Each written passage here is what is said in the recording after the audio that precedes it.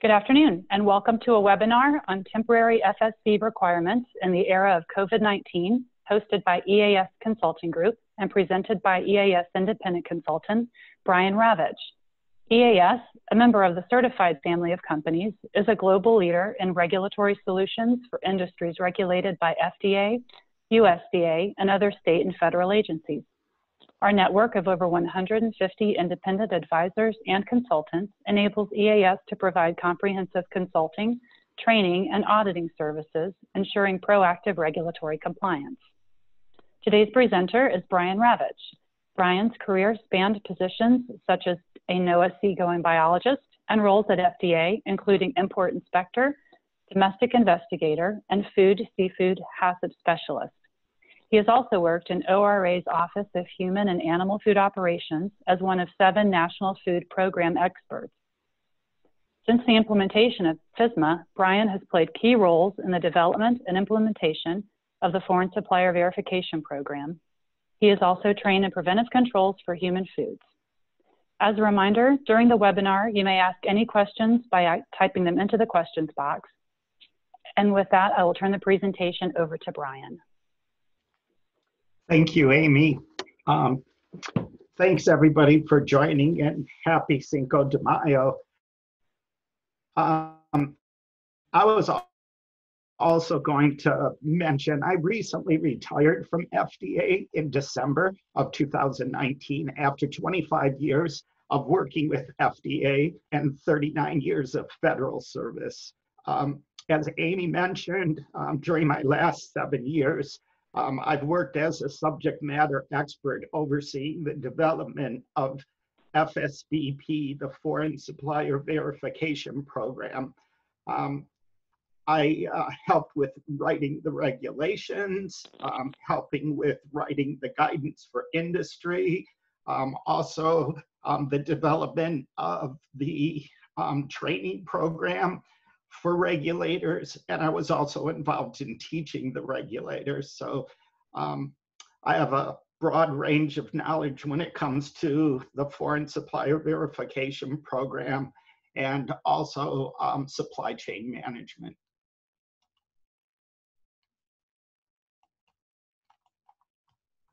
Today I was going to spend a little time talking and discussing a couple temporary FDA policies that have recently been issued, along with giving you a little background information in regards to the different regulations that these policy changes affect.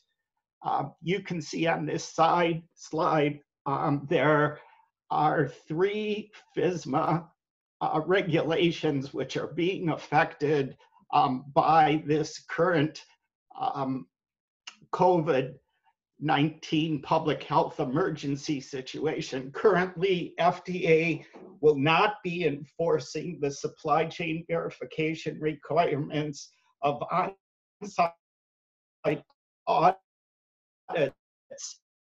Methods are used instead.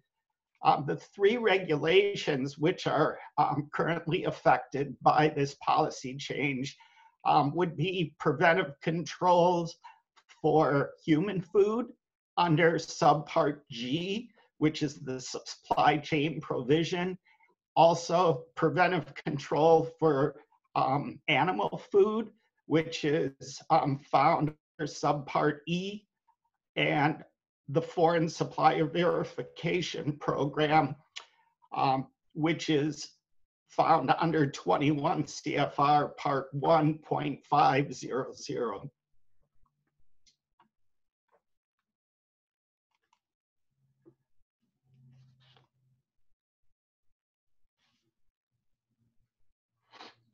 Uh-oh, I'm sorry. So either you've received a copy of this presentation or will be receiving a copy of the slides that I'll be using, but you can see here there are links to the policies, the 2 policies, one concerning with the on-site audit requirements during the COVID-19 public health emergency, and the second one dealing with temporarily conducting remote importer inspections under the FSVP program.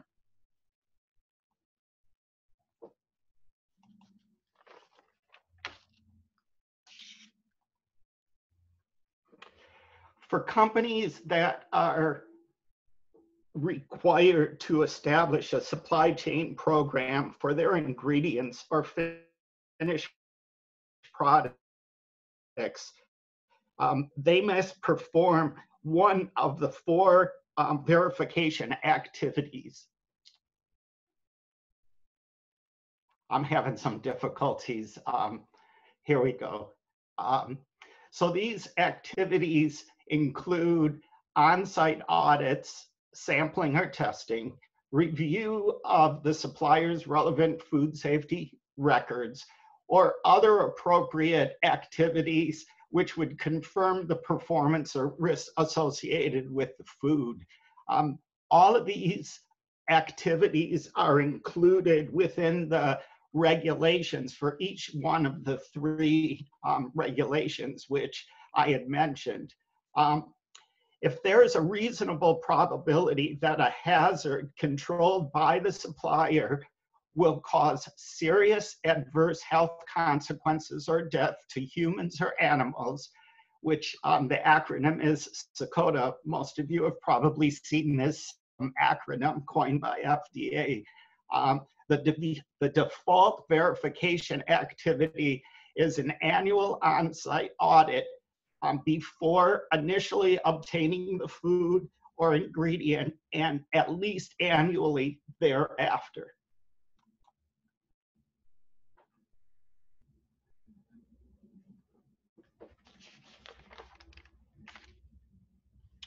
Under these conditions, you may temporarily select an alternative verification activity as long as it is sufficient to assure the hazards requiring its control has been minimized or prevented.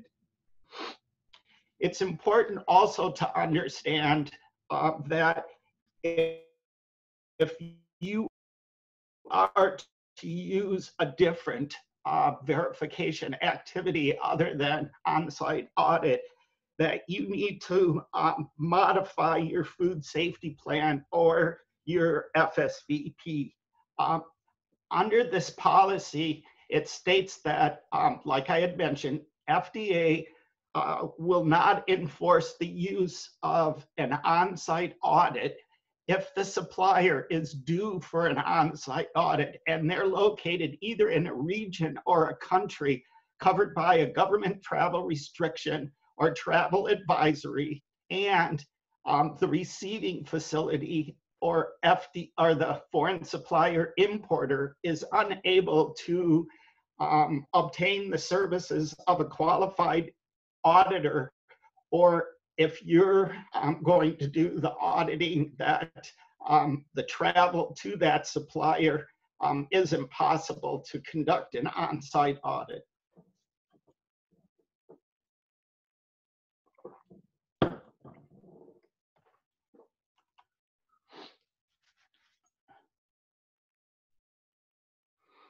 Receiving, just for a little background here, a receiving facility is a facility that is subject to preventive controls that manufacture or process a raw material or ingredient that is received from a supplier.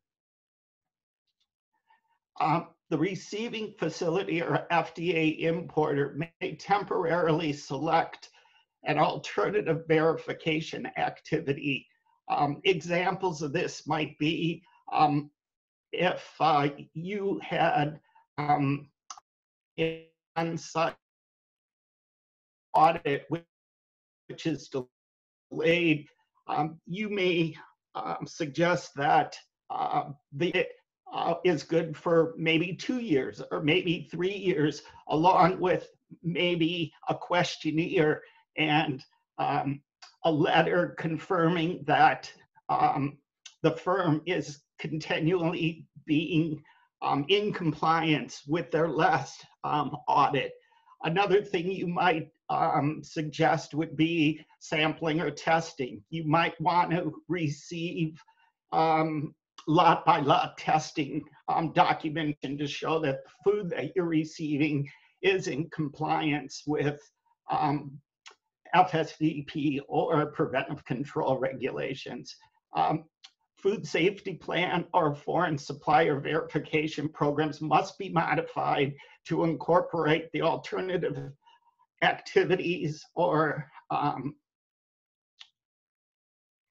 either the activity or activities that you choose to use in the place of the on-site audit. As I mentioned, a little background for people that don't know the definition of a receiving facility, or if this is a new term for you. A receiving facility is a facility, like I said, that was subject to preventive controls requirement, and that the manufacturer, you either manufacture or process the raw materials or other ingredients that you receive from that supplier. There's also a provision under FSVP which states that if you're receiving a preventive control program under either for animal food or for human food, that you're in compliance with FSVP.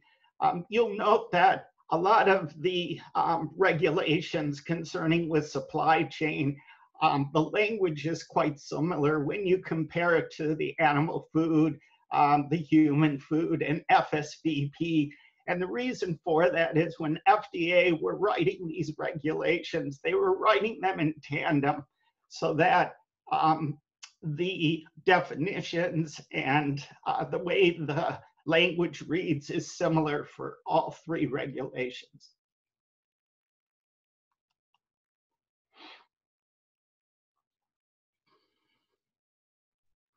So FDA will provide a timely notice of their withdrawal of this policy.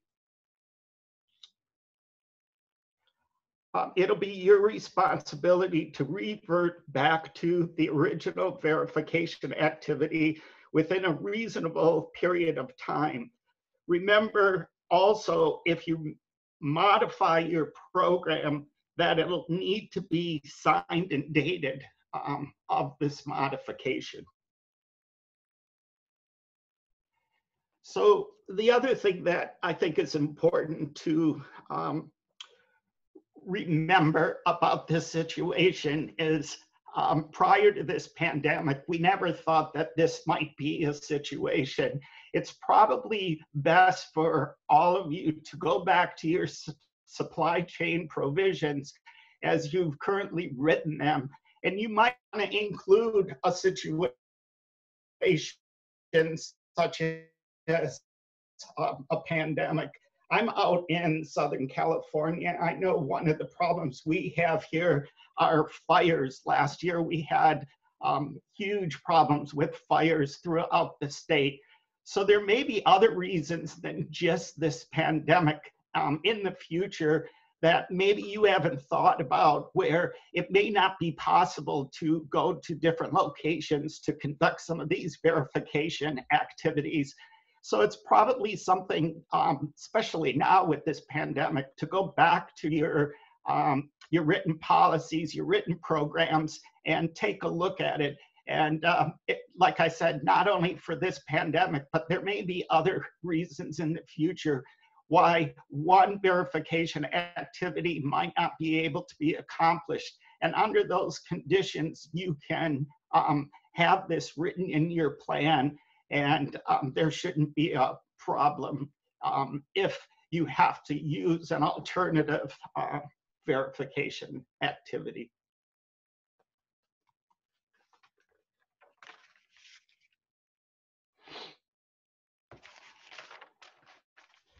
So the next thing I'm going to talk about, dear to my heart here, is this temporary use of remote FSVP importer inspections during the COVID-19 outbreak. As of April, FDA will be conducting remote FSVP inspections of foreign suppliers whose on-site food facilities and farm inspections were postponed due to traveling concerns from the agency. Also included, FDA has stated that previously assigned FSVP inspections, including re-inspections, may also be conducted now remotely.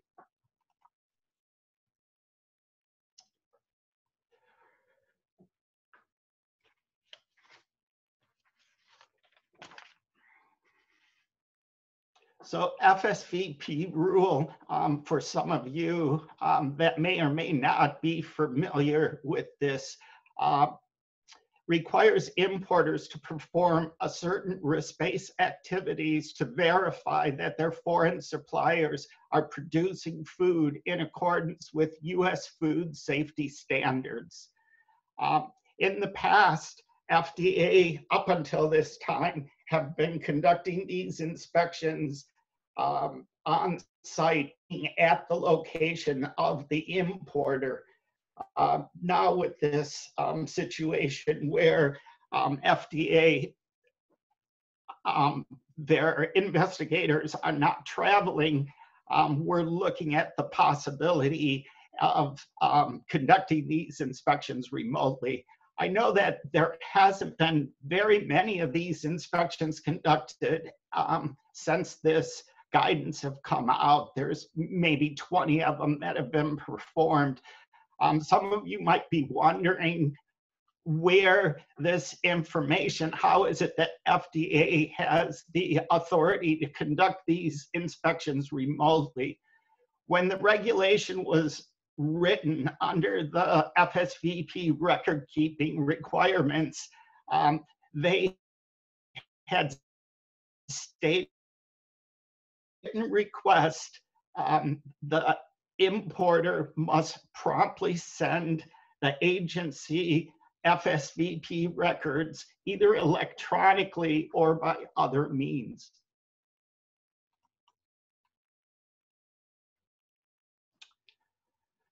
So what I wanted to do here was just give you a little overview of what the FSVP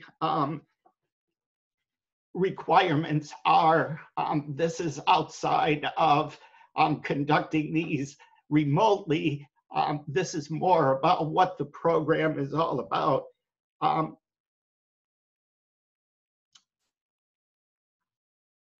So the first thing that has to be done is you need to conduct a hazard analysis to determine whether there are any hazards that require control by the foreign supplier. So this is really the backbone of this regulation. Based on the hazard, if there's hazards present, then you need to then follow some of the other requirements that I've listed here. If hazards aren't required, you may be able to get by with just having a written hazard analysis. But if you do have hazards requiring controls, the next thing you need to do is evaluate and approve each of your foreign suppliers based on performance and food safety history. As you can see, I've also written the different sections of the regulation where each one of these can be found. Once you've evaluated and approved your foreign supplier, the importer must establish and follow written procedures to ensure that they're only importing from the suppliers that have been approved.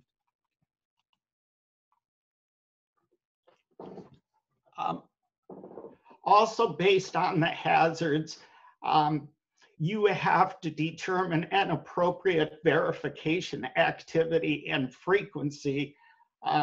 You must determine which one is to be used. You need to implement it, and you need to document those activities. The foreign supplier verification activities must provide assurance that the hazards requiring a control in the imported food has significantly minimized or prevented the hazard.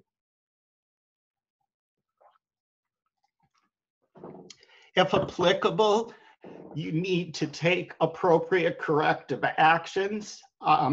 There's also a provision within the regulation that at the time of entry for each food line item, you need to identify yourself. You need to provide an email address, and you also need to provide a DUNS number. And that would all be done through a customs broker at the time they're entering the line entries through the customs system. And the next requirement would be record keeping. Again, this is just a fast overview for people that are on this call. If people have questions or concerns about their program, they can always contact myself or the consulting firm. So this is probably one of the more important slides that people have been waiting for. So how will remote inspections work?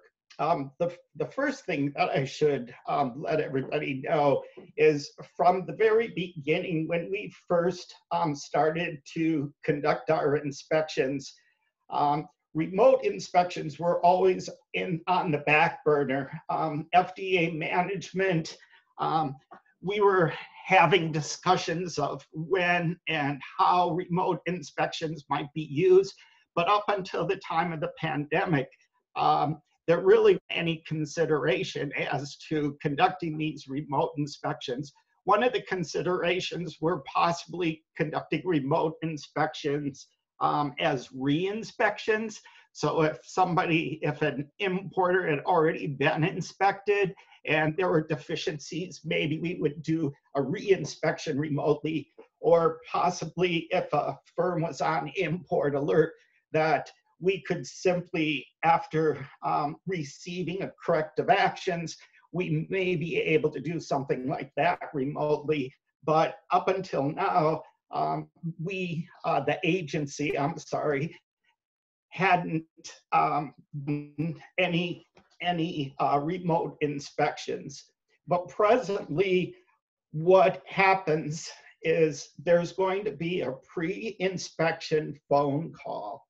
This phone call, if it may be a phone call, or it could also be an email, like I had mentioned. At the time of entry, you're supposed to supply an email. So, and then with that, there would be some communication prior to the inspection, most likely a follow-up with a telephone call. During that call, there's going to be some dialogue. The investigator will determine if you are in fact the FSVP importer. They'll make sure your identity is correct. And at that time, they're going to supply you either verbally or electronically with instructions in regards to sending your FSVP records, which are going to be requested by the investigator. The next thing that's going to happen is once there's been this communication, there's going to be an issuance of a form FD 482D, which is the request for FDA records. Some of you might be wondering what's the difference between an FD 482, which is a notice to inspect, and an FD 482D, which is a request for FSVP records. Well, at the time when we were developing this program, we needed to develop a new request for records instead of using the typical 482 notice for inspection. Under FSVP, our inspection authority comes from 805 of the Act instead of the typical 704 section of the Act for conducting inspections. The reason for this is many of the FSVP importers don't fall under the definition, which is very specific under the 704 inspection authority. It says that we can inspect importers, but under the definition of FSVP, many of these importers aren't the typical importer. It's a different definition. So for instance, some FSVP importers are restaurant owners. They're not typical importers. They may be grocery stores. They're entities that FDA in the past hadn't necessarily inspected. So because of this, we created a 482D form, which gives us the authority to request FSVP records and make copies. Once this FD 482 is issued and you've received it, you're going to be prompt to deliver records that have been identified. Within the regulation, it says that you're supposed to send them promptly. So there's no real guidance when it comes to when is the required amount of time for these documents to be supplied. Within the regulation, there is some verbiage that says if official records are held off-site, you have 24 hours to get those records for review for an FDA investigator.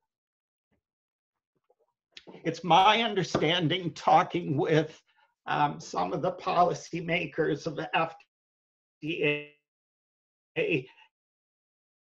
that there will be flexibility in the amount of time to get these records to FDA. The next thing that's going to happen is once the records are received by FDA, the investigator will take some time to review them, and then they're going to be conducting an inspection virtually with the importer. That could be just like we're doing now through some web-based application. It might just be via a telephone call. As they're reviewing and having these discussions with you, it'll be typical as any other type of FDA inspection. They'll ask you questions, they'll look at the paperwork. If in fact there are deviations or observations with which the investigator has noted, they will either discuss these deviations with you, or more likely they're going to put them on a form FD 483A, which is an FSVP observations form. And they will then transmit that form to you electronically. Once that form is received, there will be a discussion with management, just like a typical FDA inspection, which is held on site. And there'll also be a closeout of the inspection.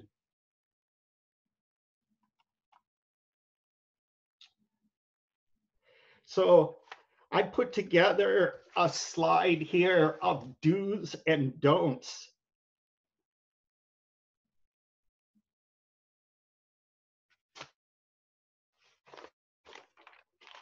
Just wanted to refer to my notes here for a second.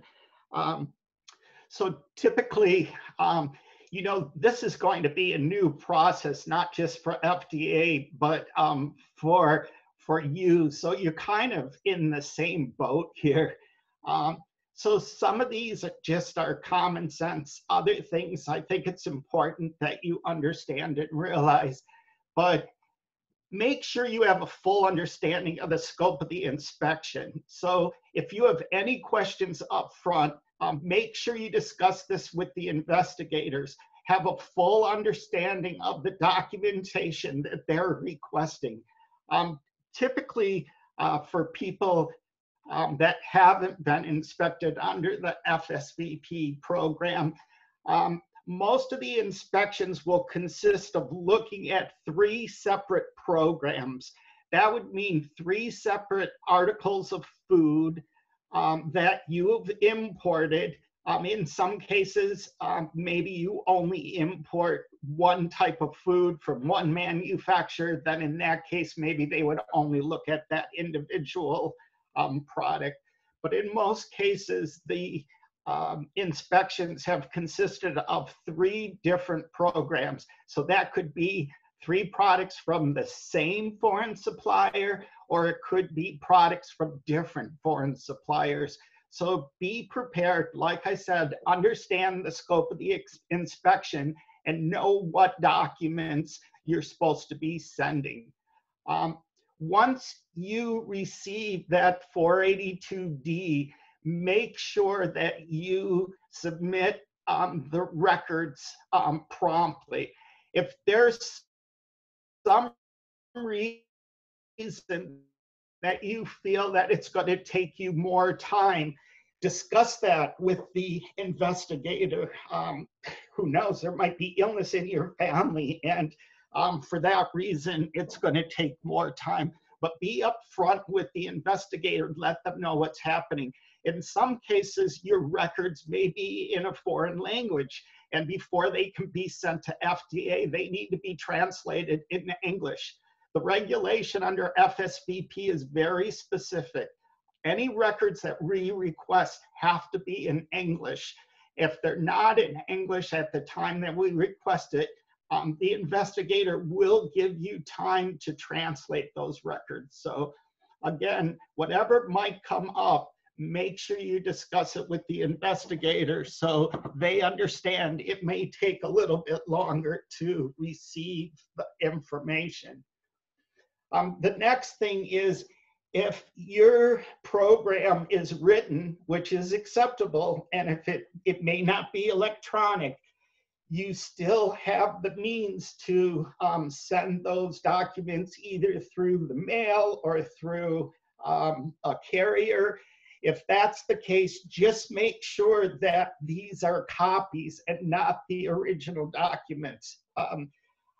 FDA is not going to be returning these documents to you, so you'll need to make sure that you retain your original documents. The next bullet here I feel is really important. Like I said in the beginning, this is a new program. And a new program, not only program, but a new way of conducting these inspections. So you need to be patient. Both you and the FDA investigator really need to work together to make these types of inspections happen. Be prepared to be available once FDA receives and reviews your records. Like I said, it may be over the telephone, or it may be a video chat program. But if it was myself, I would be prepared to, and even suggest to have it via a video chat platform. At the same time, just like we're sharing our PowerPoint to give this presentation, you could bring up your record keeping. You could work with the investigator to understand which record he wants to review first. You can bring that record up and you can review it together. It may be an easier way to be able to conduct these inspections. The other thing that's important is if need be, other people can be on this phone call or the video chat. If you have regulatory people that help to develop this program, or you might have a qualified individual like a consultant, you might even want to have a lawyer helping or representing you. So just let the FDA investigator know that you're going to want to have additional people on the telephone. There should be no reason why that can't happen. The next via video chat, if possible.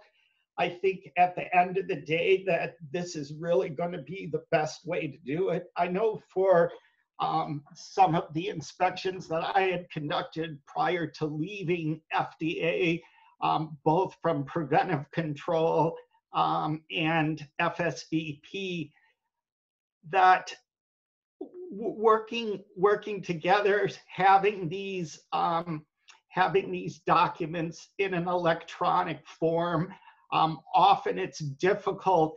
FDA might ask you for something, you might not understand exactly the terminology. You may have that record under some other program. So it's going to be really important to have that communication and to be able to understand and know what the FDA investigator is looking at, so you can make sure that if he feels there may be deviations, this is a good way to be able to show, now wait a minute, here's really what we have. Any deviation should be discussed during the inspection. FSVP inspections are no different than other inspections, although we're just looking at paperwork instead of the actual processing or determining if there's GMP violations. You should also be prepared if the investigator feels that there's deviations, you should be prepared to discuss those. Also, be prepared to discuss what sort of corrective action plan you're going to take and how long, the timing that it might take to complete these corrections. Also, after the inspection, just like I keep mentioning any other FDA inspection, it's very important to give a written response back to the agency, and these are typically due within 15 working days. If you're not sure where this response should be sent during the inspection, ask the investigator and they should be able to give you some information as to who and where to send these responses to.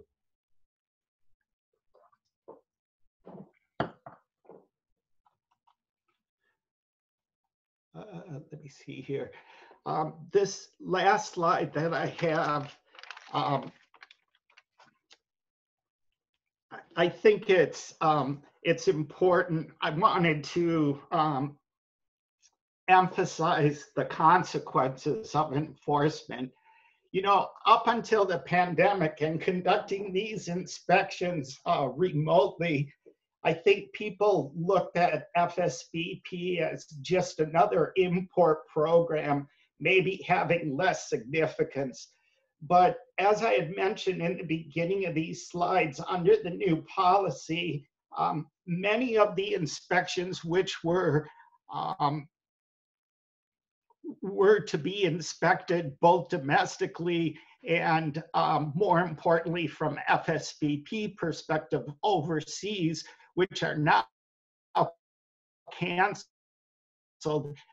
they're utilizing the FSVP program to ensure that these foreign manufacturers are in compliance with a like regulation of preventive control, some sort of risk-based a risk-based program.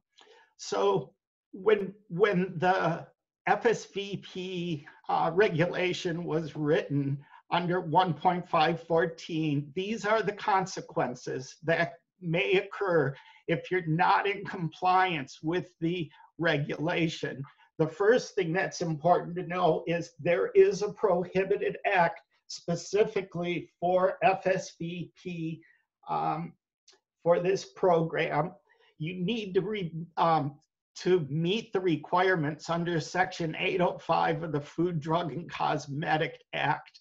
The prohibited act is 301ZZ. And based on that prohibited act, if you are in violation of FSVP, FDA has the authority to refuse admission of your entries.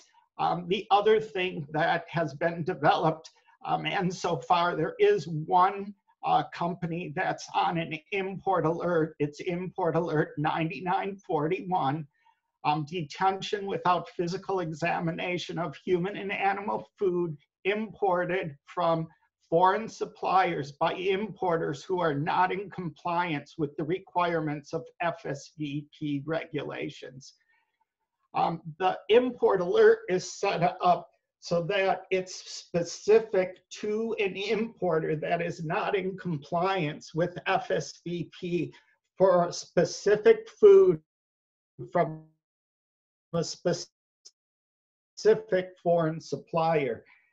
Some people, again, might think, well, the consequences really aren't so severe. I import other food. Well, maybe this food I just won't import. In most cases, you have to look at it more broadly. There are some foreign suppliers that only import to one individual importer in the United States.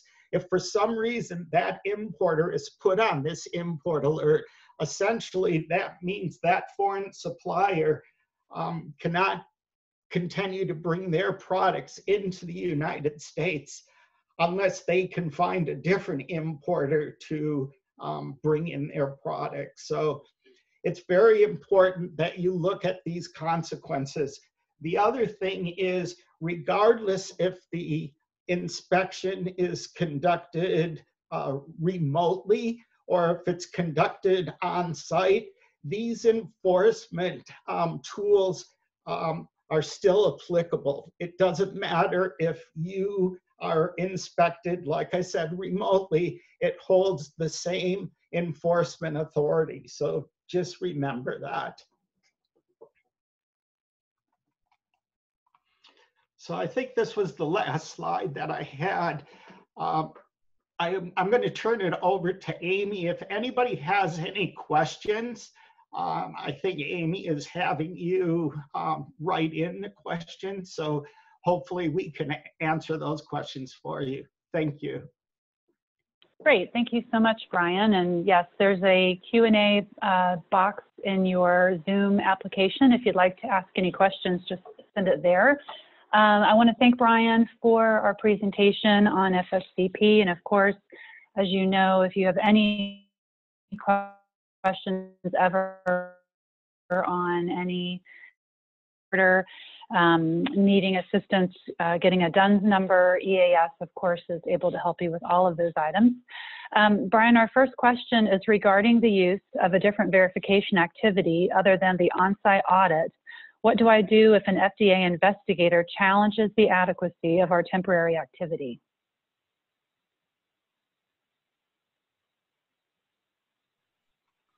I had to get off mute here.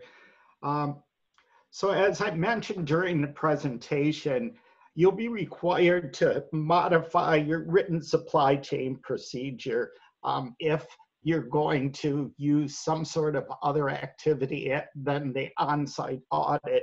I really doubt that the investigator may challenge the selected activity, but I think it's important that when you're writing this new section within your supply chain program, that you might want to add some justification as to why you've chosen the verification activity that you're choosing. And with that, it's almost similar to having a validation. Of course, you don't have to go into that much detail, but I think it's always helpful to have additional information within your program as to the reasoning why you've selected these activities that you selected. So hopefully that helps. Okay, thank you. Next question, does the translation of records in a foreign language, from a foreign language into English, need to be certified by an authority or institution? No, it doesn't. But, you know, when we were writing the regulation and looking at this term qualified individual, we would hope that there would be a qualified individual. For instance, if your records are in Chinese, that you have a qualified individual that would be able to read and translate these records. Obviously, if you're receiving records, part of the requirement of the regulation is for you to review and assess these records. So there has to be somebody that you can rely on for this translation to ensure that the records you're receiving are adequate for the intent and purpose of receiving them. Okay, thank you for that. Will FDA ask for specific records within your FSVP or just ask for the FSVP for a particular product?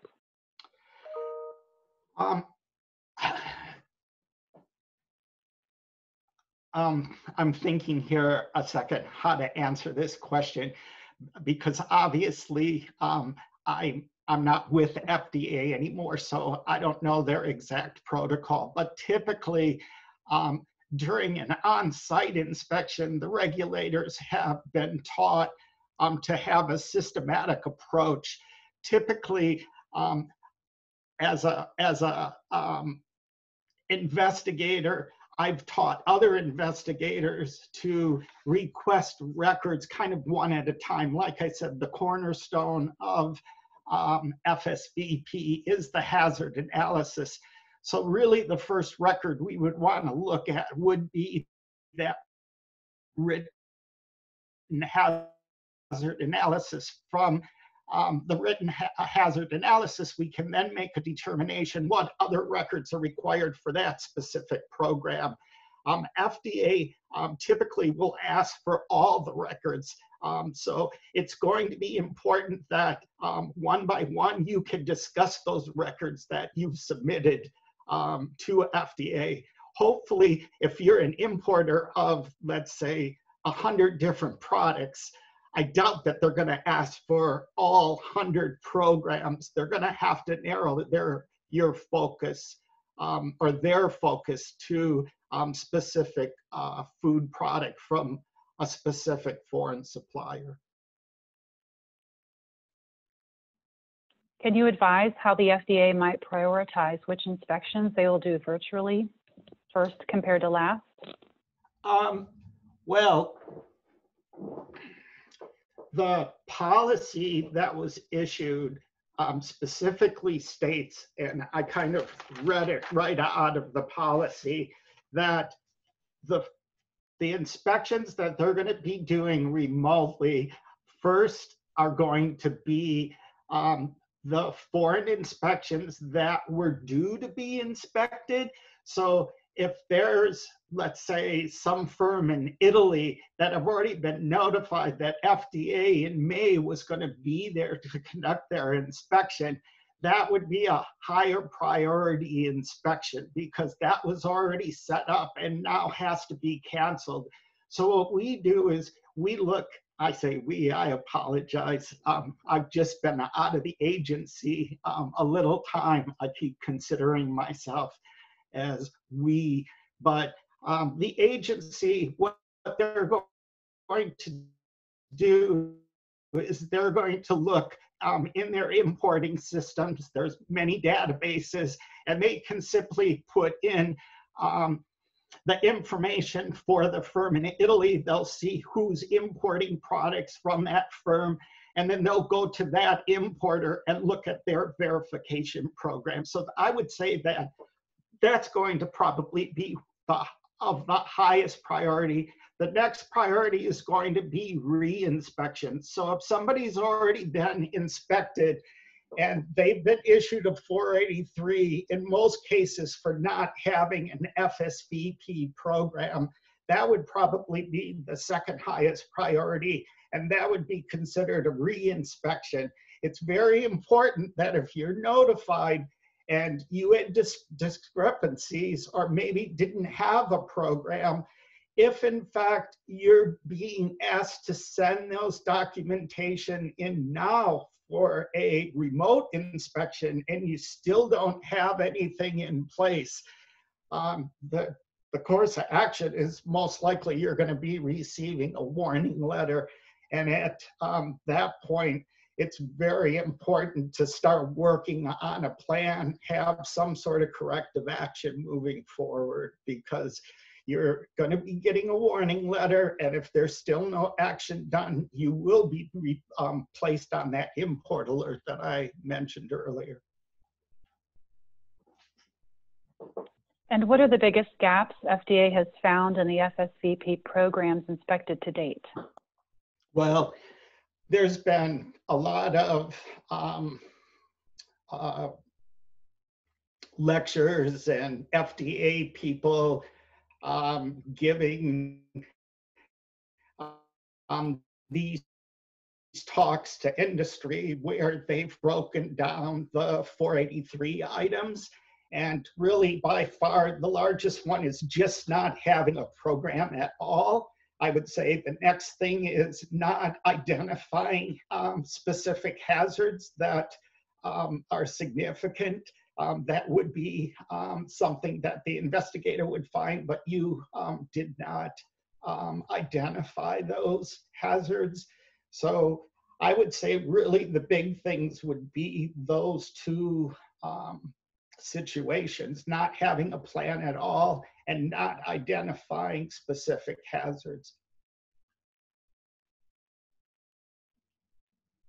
That looks like our last question. Would you just talk a little bit about the how the auditing program is set up? Where are the inspectors?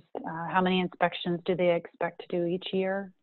You know, starting the inspection started in 2017. So in 2017, we didn't start conducting inspections until about June. And our fiscal year ends at the end of September. So there were just a small amount of inspections, I think less than 500. And then the next year, we, the agency, I think it was close to 1,000 inspections. But then there was also the year past where we had a situation where there was a furlough. Also, the way the FSVP regulation was written, we would begin inspections 6 months after the preventive control regulation went into effect. So there was different timing for different sections of the regulation. In the very beginning for preventive control, it was the largest firms. It was firms with over 500 employees. And so with that, 6 months later, we would only inspect FSVP importers that were identified as importing from those largest firms. But now we're at the point where almost any firm around the world, including farms, have now been implemented. So when I left the agency, I think they were up to around 1,500 inspections for 2020. And some of those were to include re-inspections, maybe 10%.